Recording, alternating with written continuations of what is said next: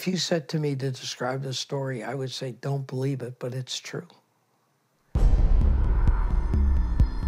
I can't even imagine somebody doing something like this. It's also the perfect crime. Because sometimes the thing that's blatant right in front of your face is the thing you don't expect. I was going to be a $1 million winner. I was game for something exhilarating. From 1989 to 2001, there were almost no legitimate winners of the high-value game pieces in the McDonald's Monopoly game. Uncle Jerry told me, if you want a game piece, this is how it's done.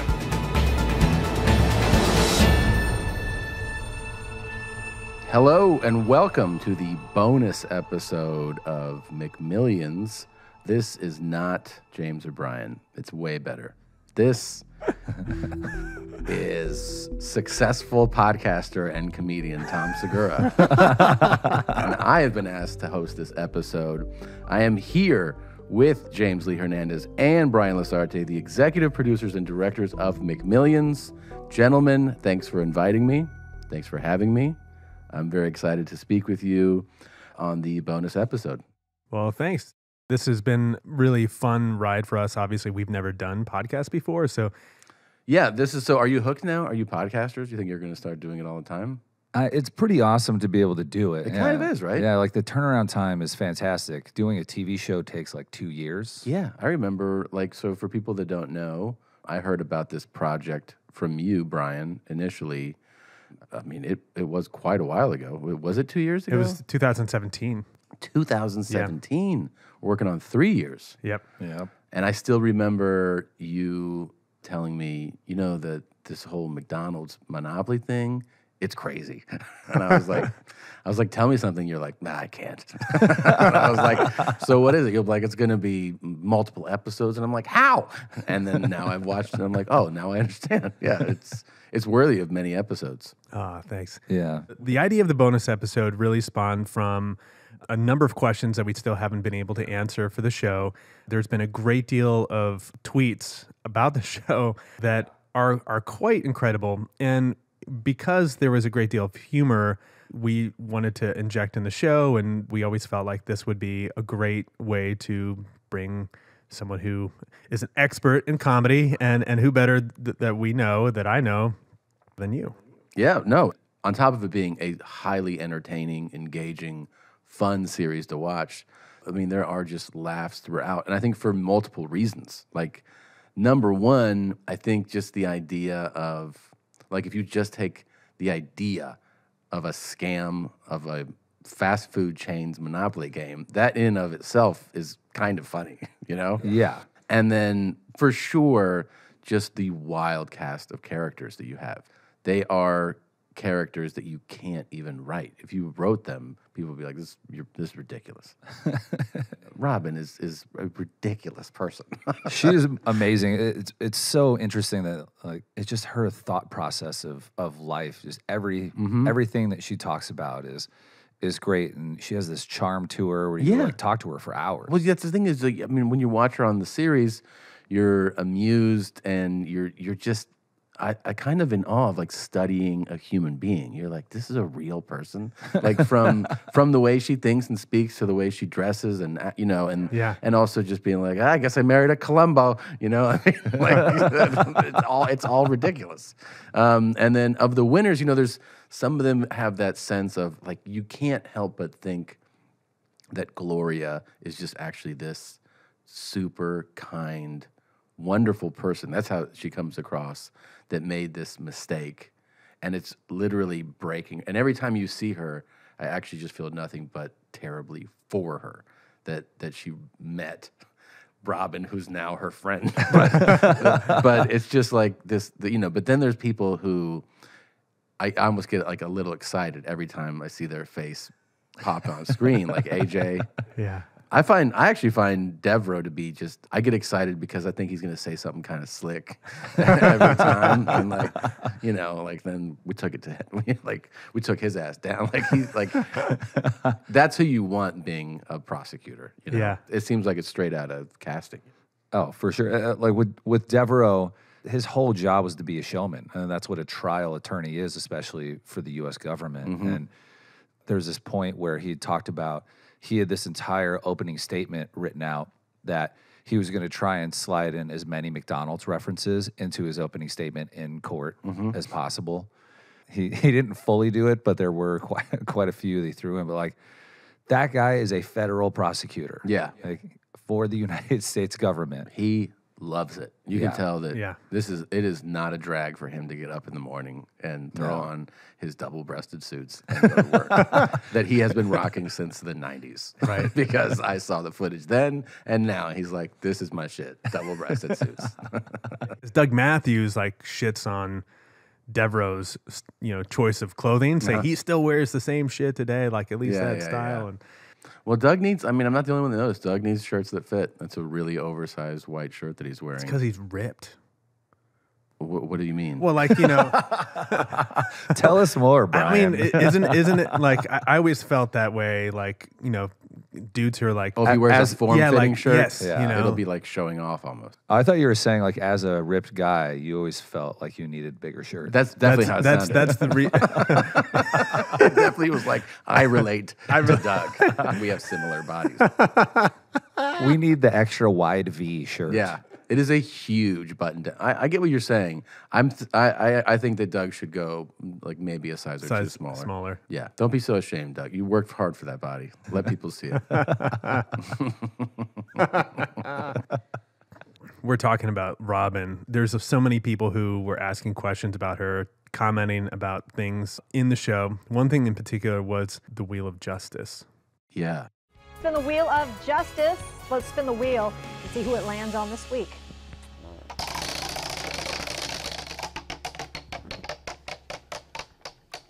Looks like we're going to come up on Ms. Colombo. She's been on the wheel a couple of weeks. Okay, Robin Colombo is wanted for grand theft auto. If you know where she is or any of the suspects on the wheel, please call Crime Stoppers. That number is 866-845-TIPS. Officer Hartley, thank you. Always a pleasure. Oh, man. That is 100% real and still happens in Jacksonville. So on the news, it's on they a local spin the Wheel of Justice? Yeah, it's a local news thing. It's been happening since back then. And they'll do a weekly thing where they spin that wheel. And whoever it lands on, that's their like fugitive profile. of the week. Okay. Yeah. But so we thought that this was like a 90s. They're like, no. And we checked it out, and they still do this to this day. Sounds very Jacksonville. Yeah.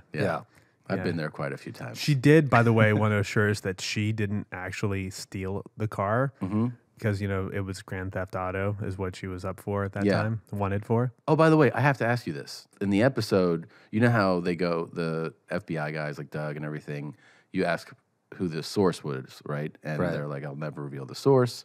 And there's this kind of, I guess, almost like you misdirect or you think that it was Lee who informed the IRS, who then told them, and Doug dismisses that. And you finally see that it was Jerry Colombo's mother. Right. Do you ever throw that at them, that like we were told that?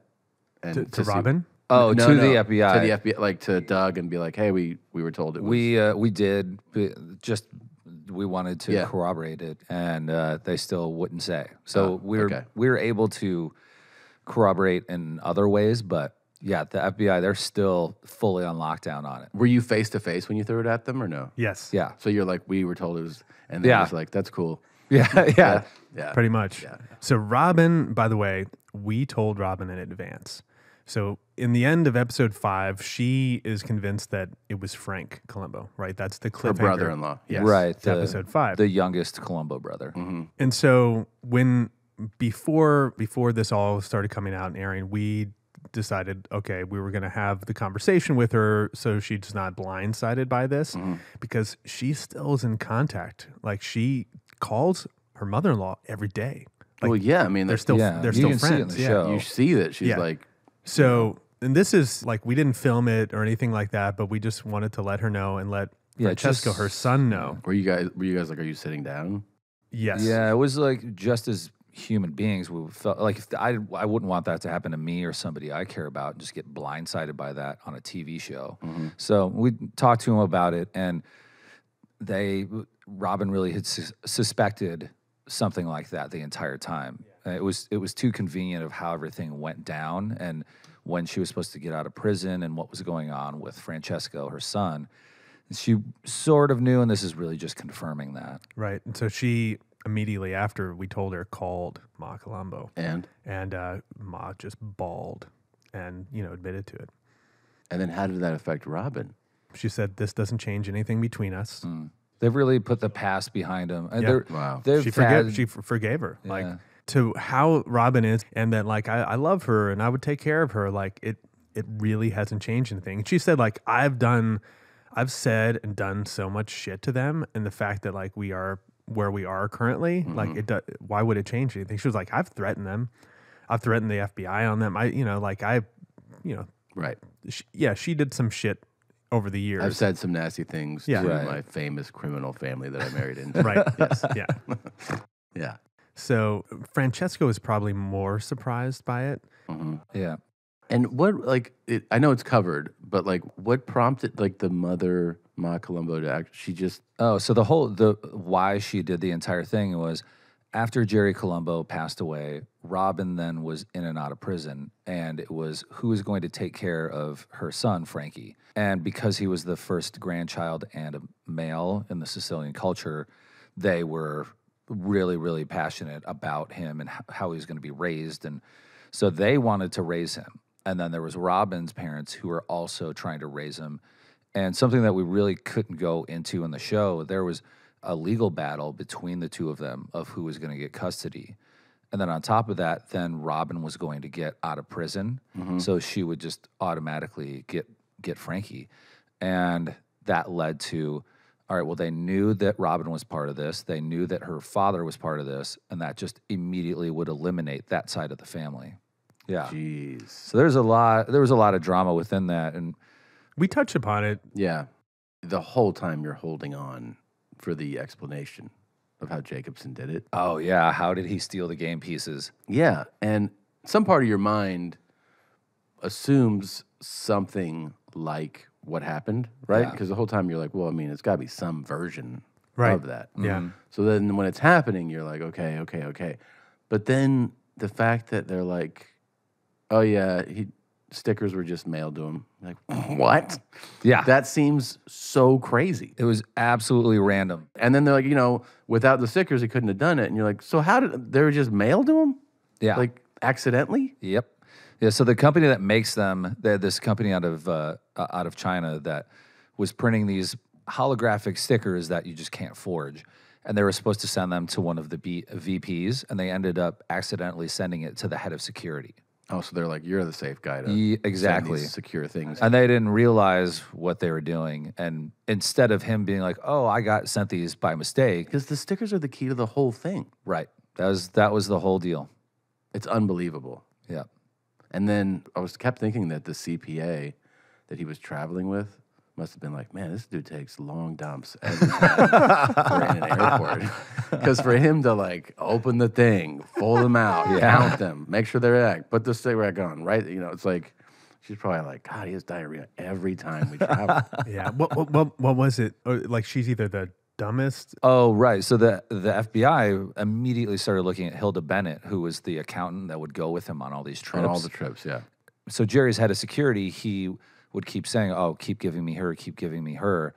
And you should be rotating that person. Really, Jerry should be rotated at all times. And in fact, when they switched accounting firms, he recommended that she get hired at the new accounting firm that was going to be traveling with him. Yeah. Because he knew that he could get away with it with her. Right. Within the show, you hear Marcia, his ex-wife, who's head of security at Dittler, or Jerry Jacobson's ex-wife. Which ex-wife now are we talking about? This is ex-wife number 4. That was another funny beat. She's like, I'm the third, and it says 4th on screen. And then she's like, not 4th. She says that was really where the loophole was with this, is that there's no way that the same person should have been going, and then she should have not ever let him be alone with that briefcase. Mm-hmm. And so to be able to take that amount of time and all of that, the FBI looked into it and were convinced for a while that she had to be part of it. Like, there's no way that she could not have known. And so they said either she is the dumbest person we've ever met or a criminal mastermind. Wow, I guess. Yeah, like they looked That's into when her you wanna bank be the dumbest records. person. You're right. They looked at her bank records. They wiretapped her and listened to all the conversations nothing. between her and Jerry. It was nothing. Yeah, in fact, Wow. she had another account that she was working for her company, and she called out like $200 that was missing. There was some story that we had heard from, I think, Tom Kinnear, who had said that like because she like took this completely professional approach with this other client. Yeah, for $200. Right. Like, why would she? That character trait just doesn't line up with someone who is like involved in what Jerry was involved with. Interesting. Yeah, he needed the perfect Yeah. accomplice or unwilling accomplice, right? Yeah. Somebody- She did not want to sit down with us. She Yeah. said this was one of the darkest times in her entire life. The past is the past. I was about to say how much fun it seemed like to pull this thing off, Like, I mean, you kind of want to be Jerry for a second without ruining everyone's life. You know what I mean? Like the excitement of his. I mean, it's just like it's the kind of story where you go like, oh man, I can see why it would be an addictive. Yeah. Right. It's the poor man's thrill. Ocean's 11. Yeah, it really is. It's you know? the power, right? And without that call, right? You go, does this ever get blown up? Yeah, could have gone on for as long as McDonald's is going to run the game. People were winning. As long as nobody comes forward and rats this out, and it just keeps going and going. And I wonder if he had that, like his son said, had money buried somewhere. Who knows? It makes sense. I mean, if you're dealing in cash, where are you going to put all that? Of course, a little bit with each ex-wife could be a lot of money if it adds up. Well, we always thought that one of the reasons he did this was because the alimony payments he had for all the ex-wives. Like 6 wives. It was one of the early ex-wives who were talking about how poor they were. One of the early ex-wives. He's had more marriages than Elizabeth Taylor, I think. Is that? I think about the same. Yeah. 7. He's on right, the 7th, yeah. Which is a lot. I'm not That's- trying to downplay it. Like, it's not that many. But yeah, he was always in that boat of how am I going to afford alimony payments? An interesting thing that Jared, his son, talked to us about of his dad wasn't in the picture at all until he got a court order basically to start paying child support payments and seeing his son again. Yeah, this really ruined his son's life. Jared, the way that Jared talks about it, his son was, part of the Police Explorer program, which was like you can start it when you're 15, and it helps you kind of become. It's like transition to police officer, but it's like It's like Boy Scouts. It's ROTC, Yeah. but for the police. And like right when he was about to join the police force, he told his dad, who was, former police officer, like, hey, I'm going to join the police. And his dad was like, why would you do that? You'd be a terrible cop. Cool dad. Yeah. Thanks. I mean, this is what he said. And Wow. It also stands out in the show when you realize when it went down and that September 11th was shortly thereafter. It makes sense, like, because that happens when big stories bury Right. other things. That Jerry, must have in the last few years been like, glad this thing is gone, like, Right. behind me. And I mean, there was a lot of people. I mean, no one was then- happy about No, it's 9/11. this right bad. now. No, but I'm saying like right now, finally, like all these years later, yeah. Right. It's like it's not a story. Right. No one's. Yeah, I'm sure he's walking around. No one's being like, "You're Jerry Jacobson, right?" Yeah. And then he's like, "God damn it!" Like all over again. Yeah. Which I mean, it's that comes with it when you run an operation like this. It's going to come out, but it has to like really jar the person involved, all the people, Yep. to be Right. like, oh, our faces and names are out there again. Yeah, for Jacobson in general, he's the type of person that, from what we've learned in the show, that he almost can will things to not exist. Like the rationalization of what he's doing, stealing all these game pieces and selling them, like isn't that bad. Same rationalization of like, if I don't put any credence into it, it doesn't exist in my life. And one thing that his defense attorneys talked about was, especially like Janice Singer talking about how like your life shouldn't be decided or how people view you by one thing that you've done, and you can pay for that and get retribution and be able to live the rest of your life. But unfortunately, you made decisions in your past that will come back to haunt you, and you just can't fully control that. Of course, that's just the way life goes, right? Right. Another thing that stands out, I think, in the series, and this is something that we're taught this as kids, and you're reminded of it all the time. But I think in a series like this, it really stands out. Is that you never know what someone is capable of and who they are and what they, you know what I mean? Right. Like you make assumptions that somebody looks like this. Right. That's somebody who would steal, or that's somebody who's a criminal, and then throughout the series, you're just seeing all these people. And some of them, you like I said, you go like, this is a good person. They made a bad decision. Like if I saw AJ just sitting in a coffee shop, I'd be like, oh, what a nice older man. Like he probably plays bridge and likes to pass the time listening to classical music. He's like, I'm a drug runner. I fucking went to Monte Carlo, and like I've been in prison multiple times. You know what I mean? And then you see Jerry Jacobson, same kind of thing. Like you just be like, that's just a you would never know. Look at him twice. You wouldn't look at him twice. Yeah. That was part of the thing. Obviously, Jerry is not in the show. Jerry Jacobson. Yeah. We tried relentlessly and still probably will try until someday I actually get to talk to him face to face. Now it's just like this weird obsession. It would have been awesome, of course. Yeah. With AJ, with Jerry, without having him in the show. We were able to learn a great deal beyond just details of his past, learn very much about what his current situation is right now, and had some line of communication that got to him. So, we do know he has not seen the show, whether that's partly because he doesn't have HBO or he just doesn't want to. We can hook him up if he needs. Is that part of his restitution? No HBO. Premium channels.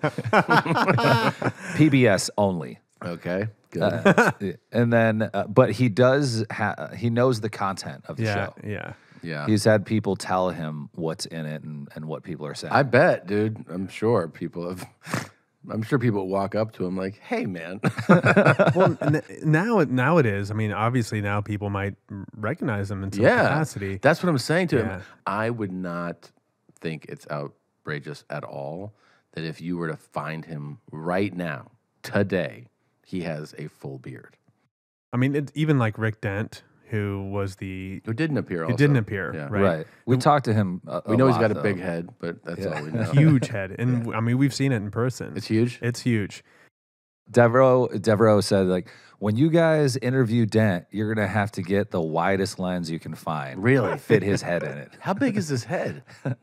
He's a big guy. Oh, okay. It doesn't look disproportionate. Because it sounds like it. The way we're talking is a regular guy with an enormous head. Bobblehead. Yeah. Rick Dent, he said the moment I signed that affidavit, like this case was going to haunt him for the rest of his life. Dent said that? Dent said Why? that. He knew because of McDonald's and everything that was so attractive about this case. He's like, I know this is going to come back and come back to haunt me someday. But why would it haunt Dent? Because Dent just doesn't like the limelight. Oh, he doesn't like talking about it. I see. There's a lot he doesn't remember, and he was willing to answer questions, but just not on camera. Yeah, exactly. We even asked, like, could we, do an audio recording of it? Just use your audio, and he was like, no. Dwight Baker, right, the Mormon. Yeah. I would never want anybody to go through the pain and the hell that the people that have been involved because of my behavior have had to go through. You pay for some bad choices. And the sad part is, everybody around you pays for your bad choices.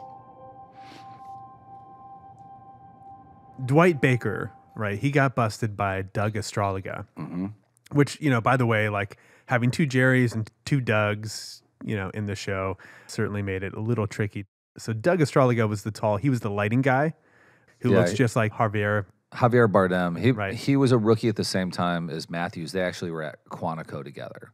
Right. So they were super close friends. He was the lighting guy. He's the one that busted Dwight. He's the one that busted Dwight. So he busts Dwight while Dwight is being processed. Dwight says to him, like, I recognize you.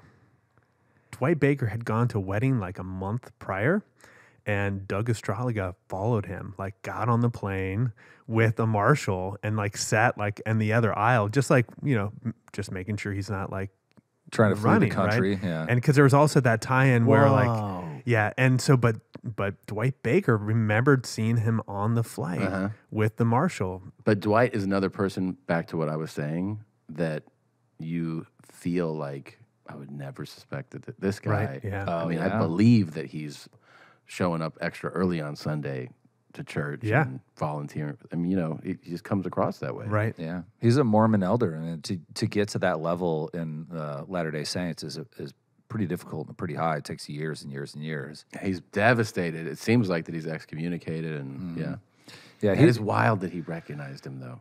Yeah. Now, did you feel any sympathy for him at the end? Did you feel like with George Chandler, like forgiving him, like? I mean, you guys, this is a credit to you guys. I was floored when he was convicted. You know, I was like, what? I mean, I just didn't. George Chandler? Yeah. The foster son? Yes, the foster son. And then I felt tremendous relief, happiness when his appeal was validated and you know, worked. And yeah, I mean, you couldn't help but feel for both of them in that situation in the end. I mean, that George is forgiving him, and you know that Dwight feels terribly. I mean, I think it reads like I genuinely believe that he feels terribly for having brought his foster son into this horrible situation. So when we first met George and Dwight, we met them together at lunch, and they were like, we'll meet with you this one time, but we're not going on camera. Mm-hmm. And George, who rarely drinks, was so nervous. He had like, he was like, I'll have another one. Like, yeah, he was pounding vodka tonics. What was he nervous about? He was just nervous about talking about it. Just and part of it was this was, I think, the second time he had seen Dwight since the trial. That's true. Yeah. That's it? That was it. Yeah. We're like, oh man, wish we could film this to like see. There's just a raw emotion between the two of them because there's just so much that has happened through their lives. I mean, it took a while for both of them to agree to go on camera. But, really? Yeah. Mm-hmm. Seems like everybody didn't want to be on camera. On the FBI side, it's easy. Yeah, but I mean like the participants, right? Oh, yeah. It took a while of really telling them, we want you to tell your own story. We don't want people just telling the story for you. The guy who, one of the first episodes, I'm forgetting, is it Hooper? Hoover. Oh, Hoover. Hoover. Is he alive? Michael Hoover? He is, yeah. Really? Yeah. Oh, I was like, that guy's definitely dead. No, he's definitely alive. Oh. He did not want to go on camera at all. And for everyone who went on camera, it changed how people perceive them. Sure. Right? If you only heard their story from the FBI's point of view, you would just think like, oh, this is some criminal ring. You would associate them with, but when you see their stories, it humanizes them. Even AJ Glum, who was like, yeah, I did it. He was like, I gave away $10 million and I took 600,000. So how stupid am I? AJ was like, I'll do it again tomorrow. Yeah. Oh, yeah. I mean, to this day, he pays like $160 a month, right, in restitution. AJ does. Yeah. There's been a lot of comments on Twitter about how people are like, I can't believe they pay less than my student loans in restitution. Yeah. Like, it does pay. What's the saying about? Crime does pay? Yeah, crime does pay. You're welcome. So with the white collar crimes, it's really different. And we, at the beginning, like most people, assume like, Jerry Jacobson's got to be in jail still. Like, right. These people probably served 15, 20 years. In actuality, it isn't like that. If you're taking money and you're not physically harming others, and a lot of times if you cut a plea deal like Jerry Jacobson did, they'll give you a pretty good deal. I mean, you'll owe a ton of money. But for Jerry Jacobson, like his lawyer, Ed Garland, says like he owed the government $13 million, but at a certain point, that becomes irrelevant because he'll never be able to pay that back. Right. So he'll be saddled with He's this a character, by incremental. the way, too. But I could watch that dude talk. Yeah. Somebody on Twitter said one of the craziest things is that they filmed the interview with Ed Garland and Janice Singer in the house from Knives Out. That is dead on. Yeah. That was actually. I mean, it's a beautiful house. I believe it. Yeah, it's a third generation attorney's house. Yeah. The idea that the restitution is so low, it's upsetting. It's upsetting, but you also have to remember that all of these people have like liens on any property that they have. Mm-hmm. So they can't sell anything. When you're a federal criminal, you don't have the same work and job opportunities that No, but you can't help but look at says 24 million, right? And then Right. and he pays $360 a month. You're like, oh, for a Honda? What is he? What is that all about? Like, it seems like that should have a couple zeros at the end, you know? Well, part of it is it's percentage based. So if he was making $1 million a year, the amount he'd be paying back. But most of them are at retirement age. So this is really being taken out of Social Security and pension. I wonder if they do. I mean, I'm assuming at some point they were just like, we have to track this guy and surveil him to see if he's got, he's going to the stash. Yeah. We wondered about that. Like, how does the government keep track of all these people? Yeah. Like, if he had money stashed and all of a sudden he had a brand new truck in his driveway, is there somebody does that trigger? Like, right? Is their next door neighbor been watching this entire time, and all of a sudden the truck then is being impounded? But I guess not, huh? I mean, it's about resources, right? Right. Well, like he said, though, when you say resources, the FBI says, 9/11 happens, we all became terrorism agents. Right. Right. Yeah. Yeah. They were lucky in a sense that the arrests happened before, because after that, they're all fully in terrorism, and Devereaux had to then carry the rest of this case on his own. Wow. So there's two things on Twitter. There's one major thing and one sub thing. The McMillion's coffee. Frank and Heather Colombo ordering a coffee from McDonald's with 10 cream. Unreal. 5 sugars. 5 sugar. Yeah. Or 10 cream and 5 equal. Yeah, I mean, that's like drinking 42 Cokes, dude.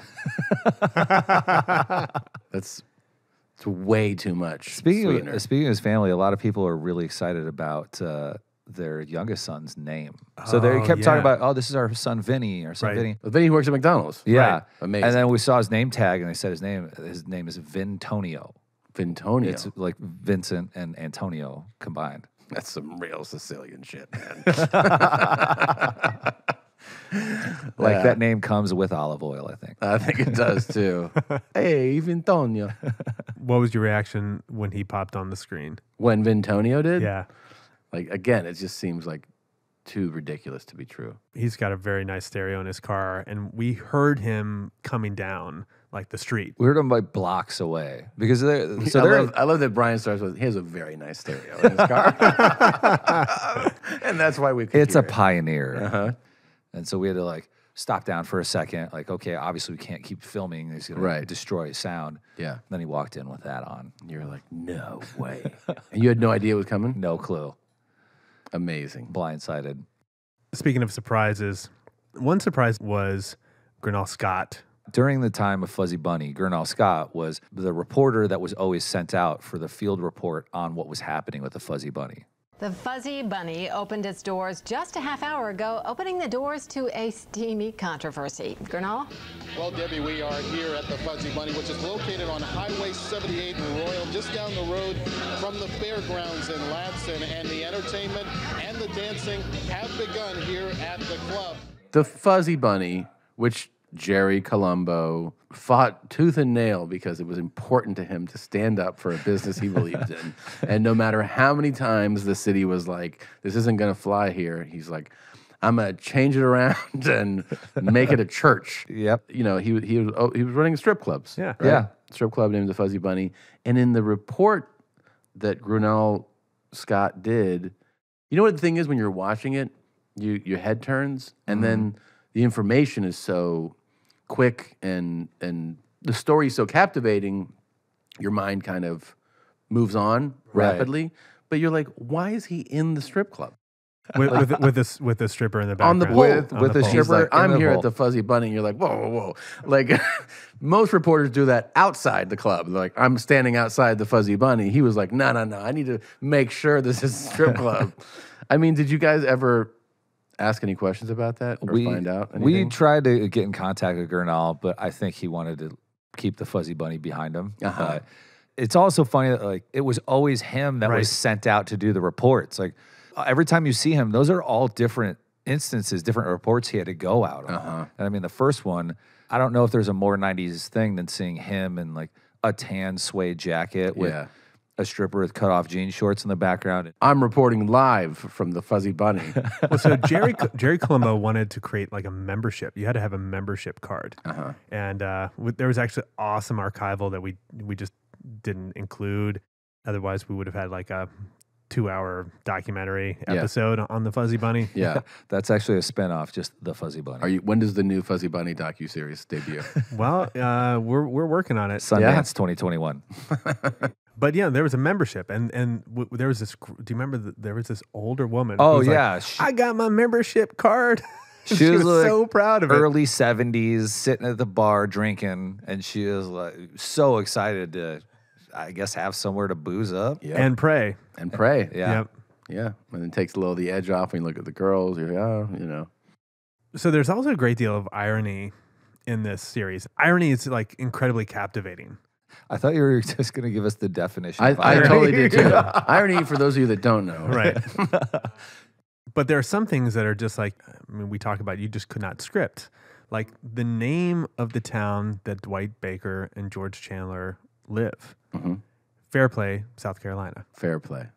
Yeah. And, you know, we don't really make a whole big deal of it. We just kind of like put it up there. Yeah. And if people catch it, they catch it. But like, it's so ironic. And the slogan for the town is, our name says it all. Yeah. That is kind of poetic. Right? Yeah. And you can't write this shit. No. Our name says it all. Fair play. And that's where Dwight and George Chandler live. Yeah. Yeah, got busted. Somebody put on Twitter that they've all moved on from Baby Yoda, and now people want to adopt Heather Colombo. Uh-huh. Oh, really? I did not know that. There was a lot of comments about how Heather was quiet throughout much of the series, but then she came out at the very end swinging. Yeah. Like she is the punctuation mark to the whole series. Yeah, that makes a lot of sense. Yeah, I felt that. Did you guys cover in your last podcast the faxing and how absurd that is? We talked about it a little bit, but it's unbelievable that this actually happened. Yeah, that part, by the way, is yet another part of the story where if you had scripted this, I'd be like, that's so stupid, guys. No one's going to speed fax it to the press from the FBI's office. Like, that doesn't even make sense.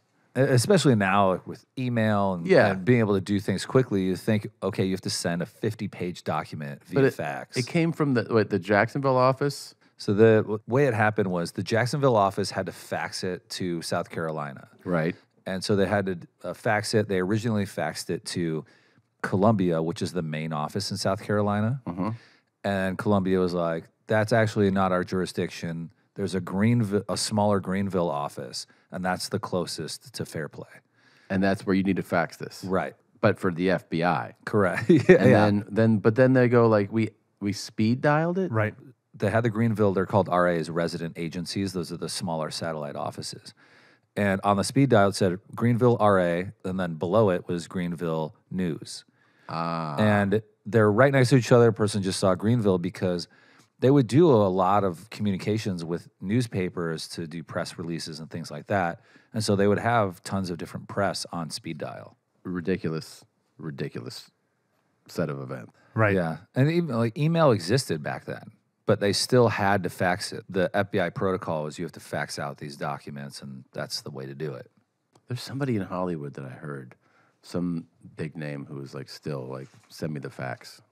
It's Barbara Streisand. What? Yes. She was like, send me the fax.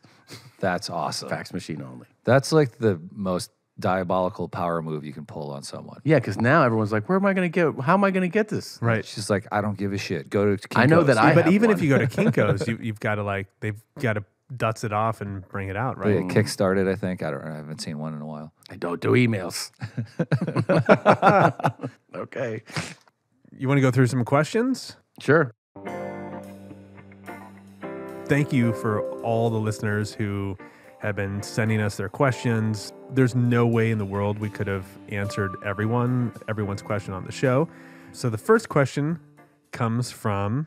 You have a question from Brody Thomas. Did Doug Matthews ever get a chance to smash through a gate? We should mention that Brody Thomas, by the way, is 7 years old. Oh, for Christ's sake. Have you ever shot a gun before? Hi, my name is Brody Thompson, 7 years old. Yes! I've been watching McMillions with my dad, and I have a question. Did Doug Matthews ever get a chance to smash through a gate? Well, that is adorable. Has Doug met Batman? First of all, thank you for watching the show. Thank you for allowing us to warp your mind as a child. That's the beauty of the show. It's it's family friendly. Yeah. It's fun for all ages. Right? It's true crime for everyone. It really is. I have a question that hopefully they'll email back. Did your parents make you cover your eyes during the Fuzzy Bunny portion of the show? Good question for Brody's dad. Right. I mean, it's... How did you explain the Fuzzy Bunny to Brody, sir? You're like, that's where grown-ups go. That's work. It's just dancing. Yeah. Yeah. Some places are open at night. As far as we know, Doug has never smashed his car through a gate. That probably would have been the end of his FBI career. Yeah. He wanted to. Of course. All right. I'm so excited for this next question. So this is going to be from Leslie Richmond from Phoenix. My name's Leslie Richmond. I'm from Phoenix, Arizona, and my question is about the relationship between Amy and Doug. Watching them both share the stories about their work with Shamrock Productions, it seemed like there was a real fondness between the two of them. And so I wondered if there was any chemistry or flirtation or potential for a romantic connection between the two of them back then. Really wondered if that came into play at all. I'll take this one, guys. Please do.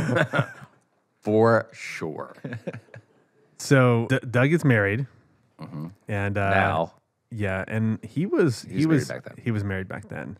Amy, okay. We actually have no conclusive evidence to support or deny this claim. Yeah. They're both professionals. Right. And they have great professional chemistry. That comes across. Right. Felt like it, yeah. She was actually just featured in Elle magazine. They did a whole write-up about her. From this? This, yeah. Oh, wow. Giving her a little credit. I mean, for all these years that she really couldn't talk about it. Yeah. And then no one really knew her involvement to the degree that she got involved. I love how easy to manipulate we are as men. Where every guy was like, I think she likes me. Like every guy was like, no, she definitely likes me. She smiled at me. Wait, She was a nice to woman me. talked to me. Yes. A woman talked to me, made eye contact, and smiled. She's into me. Yeah. That's what every guy thought. Yep. All right. Next question comes from... Next one's also great. Mike Miller. I'm really hoping this is the Mike Miller that went to University of Florida and played in the NBA. Please explain to me the quote, the moral of the story, there are no free lunches, but there may be brownies hidden somewhere. In your last episode, AJ Galum says he knew what that means, but I'm still trying to figure it out. My wife's still trying to figure it out. I gotta believe there's other people still trying to figure out what it means. So if you can, just spend a little bit more time on that. Thank you. Great show. Well, thanks for the compliment, Mike. We don't fully know what it means other than the fact that it feels like it alludes to what Jared Jacobson, Uncle Jerry's son, was talking about, where there might be some money buried somewhere. Those are those free brownies. I love brownies. What's your interpretation of that line? My interpretation of that line is just that there's hidden, like, nothing of super substance is free, right? But that you can get little treats for free. So that's actually that's good. Yeah, that's like, you're not going to get away with stealing millions, but if you have some good friends, you can steal less and get away with it. The beauty of this is it's left to interpretation. Yeah. Right. It can mean so many different things. Mm-hmm. It's like the ism. It's one of those things that should be used more in society. Hopefully in 5 years. Like, there might be some brownies hidden somewhere. Oh. Right? Like, I if got you it. said that to somebody, like, you should know what that means. Yeah. You know who knows what that means? Criminals. It's a very, like, criminal thing to say. Yeah. Like, when phrases like, I bet you if you asked any criminal that, they would all be like, oh, yeah, I feel like that. But, like, good, decent people like Mike Miller are like, I go to work every day. What's free? Now, there are a lot of and people... AJ's like, I know exactly what that means. Oh, exactly. That's what I'm saying. So now Marsha, we love Marsha. She had a number of great lines and great information to share with us. But the number one thing that people are asking about with Marsha online is that dog that's next to her real? Or alive if it is real. And it absolutely is. It was so docile and like... Yeah.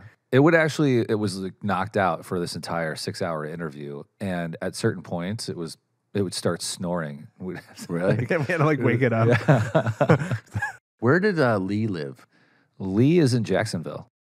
I mean, a lot of people are probably wondering if Lee knows, right? At this point, yes, she knows.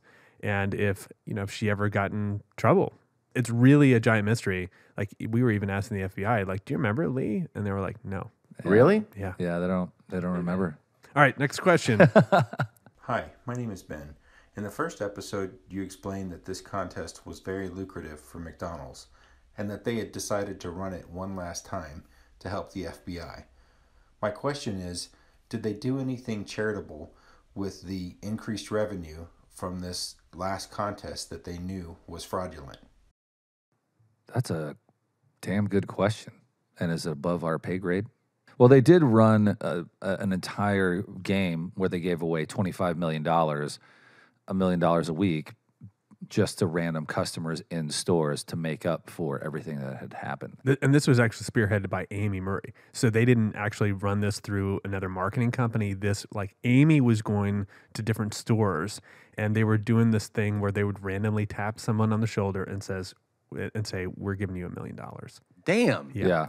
And so, Good Morning America, I think at the time, did something. We were trying to track that down, but we found out about it pretty late. So, And then I think I saw in the end, it was in the last episode that they said they still do it to this day. I was confused by that. They've done versions. Yeah, like while we were filming all of the bulk of this stuff in October of 2018, they were running a game for Halloween. It was the Trick or Treat game, but it was the same deal, thing, same basically. peel off, same. Right. But you could only win up to $50,000, so it's part of the thing. Yeah. not the same. Yeah. Yeah. If they bring it back, I mean, the question would be like, would people play it? Would it? I think they would. Right? Oh yeah, it would probably be bigger than ever because Probably. the excitement of the show. And the excitement to be like, can I steal these pieces and sell them to But in terms of charitable contributions, they did give a donation to St. Jude's Children's Hospital, which, we talk about throughout the series, that the pieces were not transferable. And that in episode 6, Mark Devereaux explains that, like, because they were non-transferable, they decided to give them a donation. Because everybody who got in trouble had to pay restitution, had to give that money back. Had they not done that, had they actually paid it out like the game, the real question would have been like, okay, is St. Jude's on the hook to pay it back? Right. Right. So giving them a donation was a really good move and helped them. And what is the story again? A reminder of how it ended up at St. Jude? Like, who gave it to? Oh, Uncle Jerry Jacobson. He sent it into St. Jude's because someone was supposed to buy a piece and they backed out at the last minute. There was an expiration time of when you had to redeem the pieces. So he was like, well, I got to do something with it. And he sent it to St. Jude's. That's the story we've heard from 2 different people. That seems like a nice thing for a criminal mastermind to do. Yeah.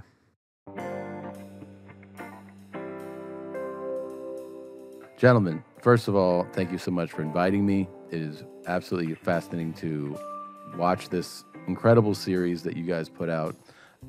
But it was just an unbelievable story. And are you going to continue to do more podcasts? There's the possibility. If the audience is interested in hearing more, we are certainly down to continue. Well, look, regardless of whether the podcasts continue, that people can still continue to write emails for the time being. Whatever happens with that, I'd just like to tell the audience that March 24th, my new special, Ball Hog, comes out on Netflix. And we got a sneak preview. It's hilarious. Hope HBO lets that stay in. We definitely want to thank you, Tom, for being here and doing this with us. It's so awesome to sit in here and chat with you. And thank the audience for listening and diving into this crazy world with us. Oh, it was a thrill. I mean, this thing really got my fun meter going, you know? This has been a lot of fun for us. We had a lot of fun coming even on your podcast, Your Mom's House. You guys were great guests on Your Mom's House, episode 541. We got into, different aspects of the series and how it all came about. So if people want to check it out, you guys were both on there. Thank you all for watching the series, and thanks for listening to the podcast. This podcast was produced by Fun Meter in conjunction with Unrealistic Ideas.